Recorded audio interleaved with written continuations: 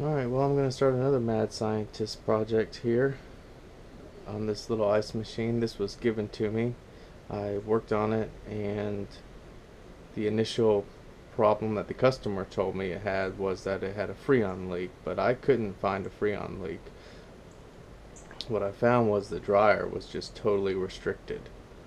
Um, so once I fixed that, and this unit takes R402B, which what I found was R404A was really close, and I charged it up with that, but the thing just wouldn't make ice. The compressor's pretty much shot on the thing, I think, from the overcharge and everything it had over the years. So I've got nothing to lose by trying some out of the box unorthodox things with it. What I've got here is a compressor out of a normal everyday household refrigerator.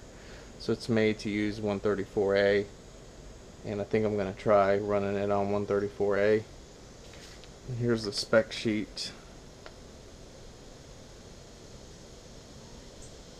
on the compressor. So it's a 1/4 horsepower, and I think that's a 1/3. So I don't know. I don't know if I'm gonna be able to make this work or not, but I'm gonna take it all apart.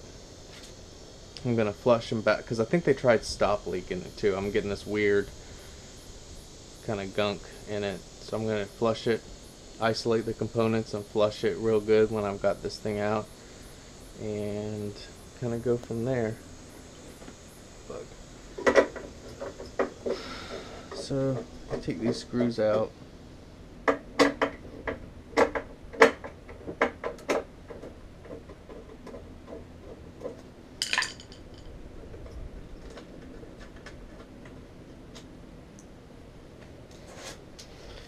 This whole tray kind of slides out.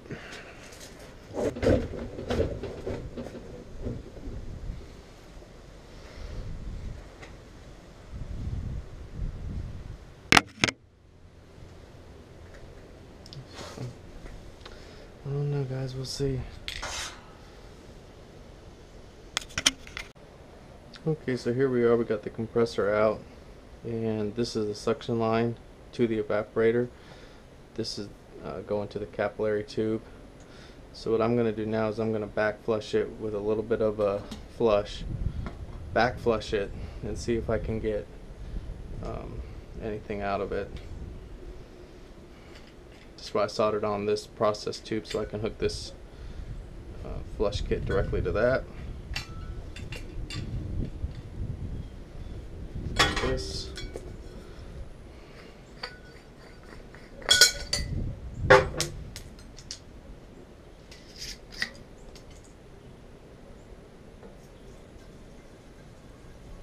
Just gonna start with a tiny bit there, see what happens.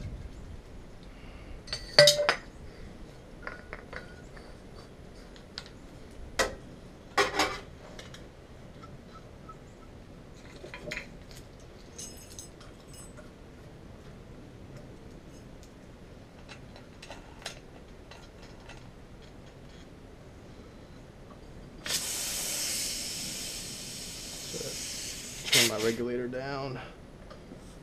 Okay. Alright. So that's on. Now I'm going to open this valve and we're going to hit it.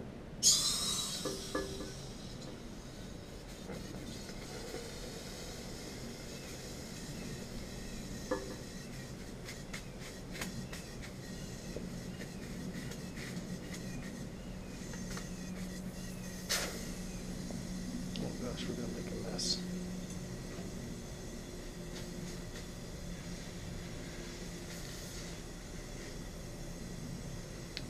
Oh, it's somehow getting into the condenser.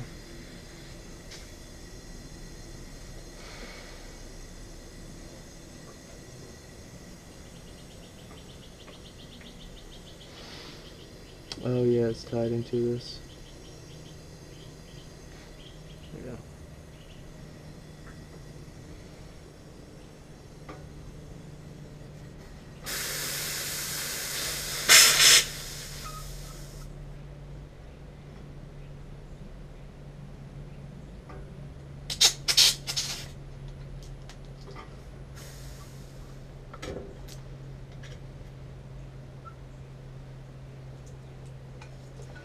go get some rags.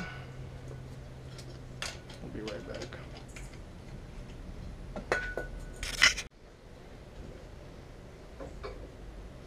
Alright, let's see what happens here.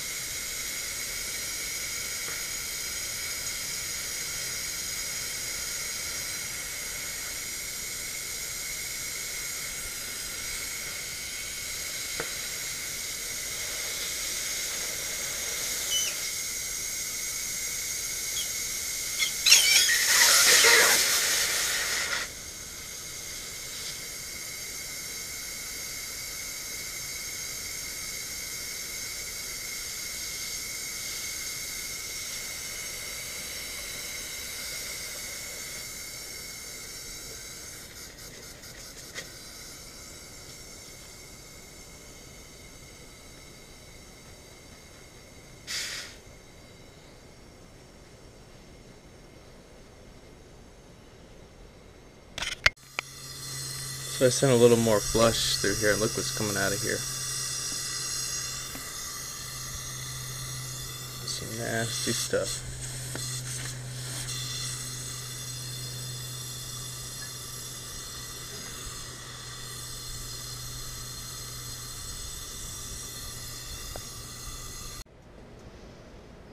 Alright, let me show you all where we're at with this thing. So I didn't get it on film, but it was a huge mess. I got so much old nasty black oil. I flushed this condenser, I cut it here, and of course cut it here, so that isolated the condenser, and I flushed that, it just made a huge mess. It was all over everything, all over me. It was crazy, but tons of black oil out of there. The cap tube seems clean now, and everything looks good. Okay, so we flushed the condenser, we flushed the evap. The only thing I didn't isolate and flush is this hot gas valve, but I back flushed it.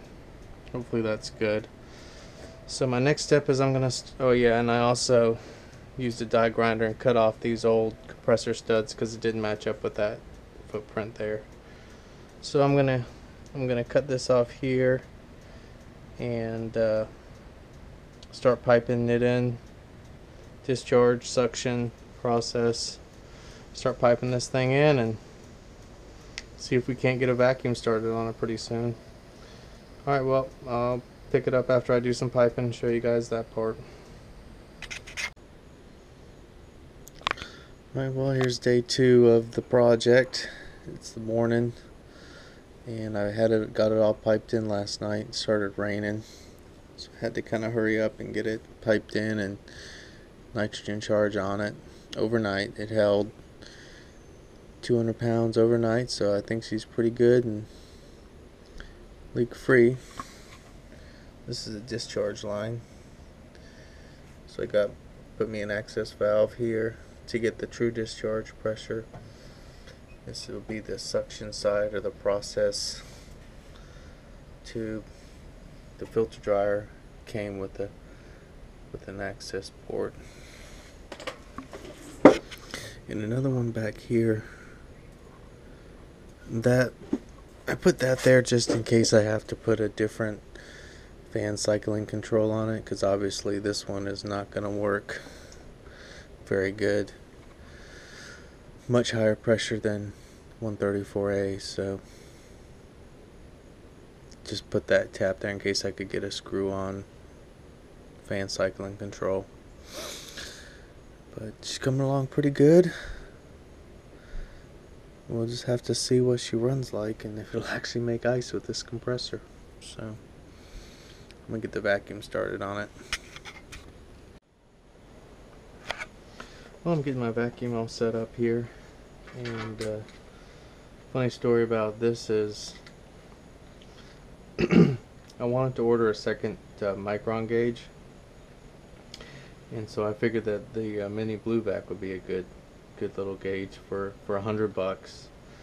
So I ordered that on True Tech Tools, and I also they have these little rubber boots now for the other blue vacs. So I ordered one of these and the gauge.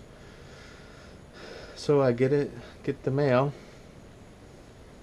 and open it up, and what's in there is the original blue vac, the classic blue vac, which is like $250 in the package. And I think, you know, honestly, my first instinct is, wow, awesome, they sent me, I ordered the micro blue vac, they sent me the original blue vac. This is my old gauge. But so I went ahead and called them. I did the right thing, because I thought in my head, you know, if I had ordered the $250 blue vac and they sent me this one, you're darn right I'd be calling them, telling them, hey, you sent me the wrong one. But since they sent me a more expensive one, then I'm thinking, hey, it's okay just to keep my mouth shut on that. So, you know, I went ahead and called them, and they told me, well, we'd have to get you to pay the full price difference for the classic blue vac. I said, no, thank you. You know, I didn't really want to spend that much money. So they went ahead and shipped me out the right one, and I have to send them the other one back in the mail. But, you know, just one of those moral kind of dilemmas. And I also picked me up this new hose. I got the 3-foot one. I hope I didn't make a mistake and get the 3-foot one and end up being too short to really use it. But it's probably a little overkill on this system. But I kind of just wanted to test out my new vacuum rig. Anyway, so yeah. Oh, one other thing. I actually made my own little vacuum coupler before I got the new ones in. So I just thought I'd throw this out there if any of you guys need one of these. What I did was I took two old hoses, and I took a grinder and cut off the brass ends. So that's what and then I used a piece of 3/8 copper, although now looking at it, I think a piece of 5/16 would have been a better fit and wouldn't have to be like pinched down and kind of ugly like that.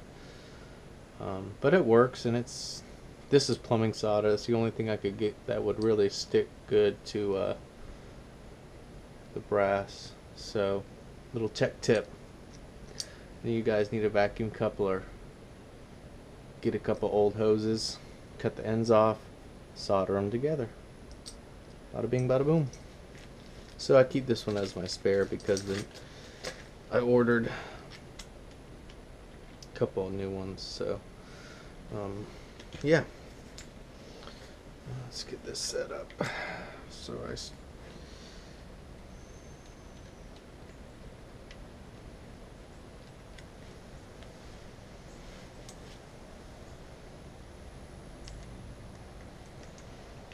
my analog? Oh, there it is.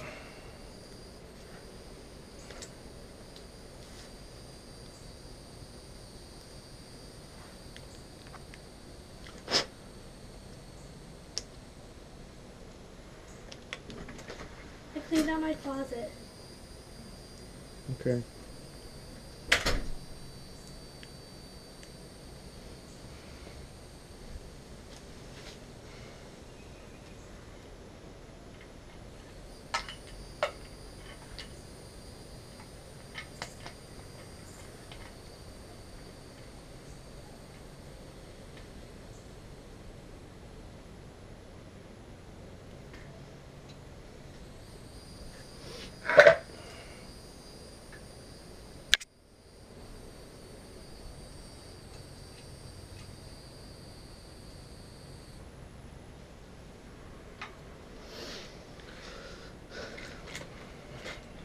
I only have only have one of those hoses for now.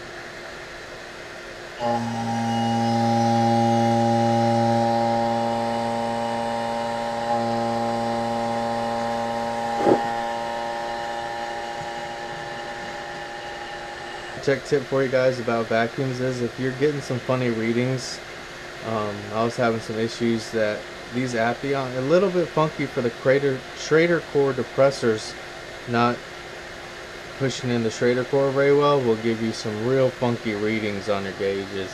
So always check that, make sure that the depressor is sticking out real good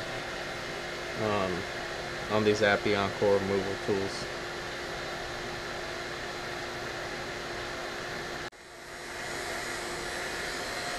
Okay, so we're down to a good micron reading here. So we'll go ahead and I'm going to start with 12 ounces of 134A and go from there. Again, this is anyone's guess on how this thing refrigerates. But you got to start somewhere. I'm going to start with 12 ounces and see where we go from there.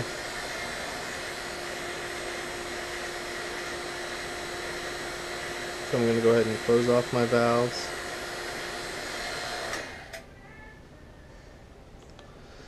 And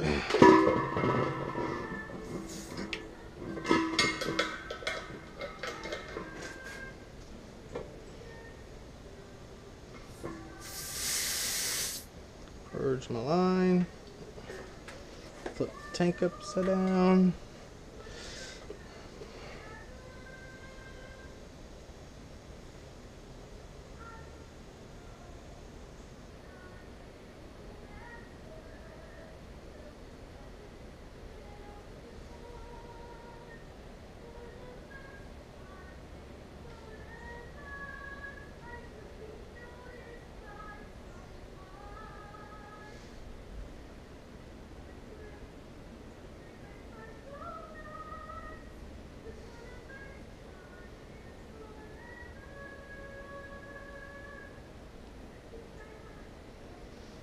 Gotta kind of be careful with these because I want to get accurate reading.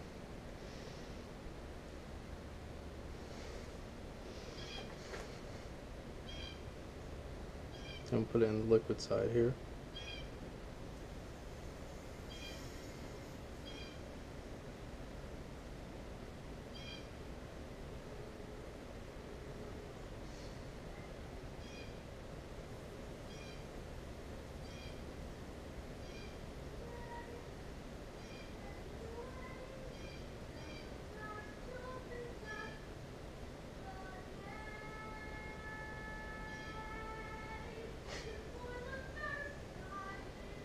My daughter's singing Frozen in the background.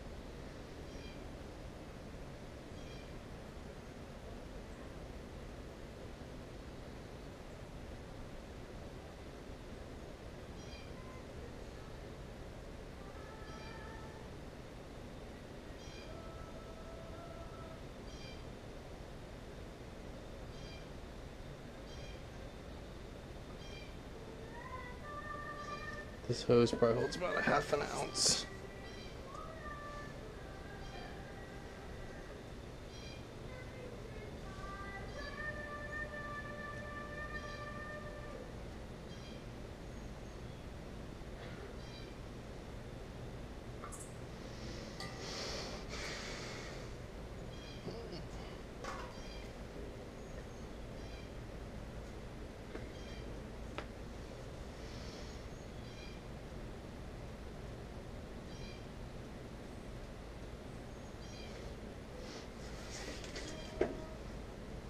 Okay.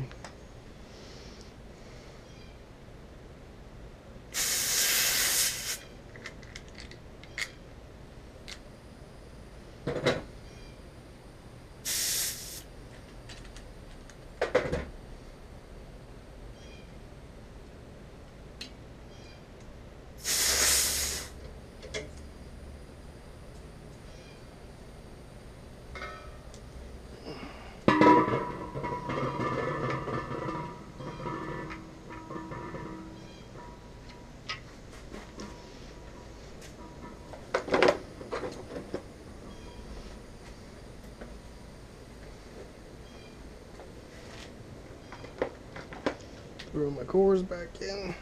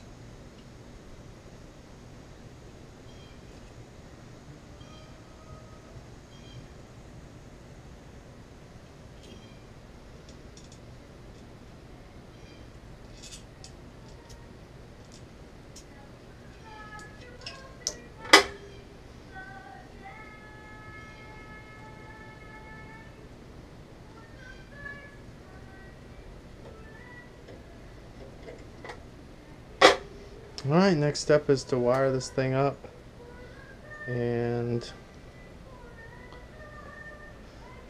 I guess see how she runs. Okay guys, so I gutted the original controls and I just threw one of these little 3-in-1s on the compressor just to get it running so we can run it and test it. So we're really close. Let me throw my gauges on it, get a cord, and we'll see what she does. I put some water in the bin and let's see what happens.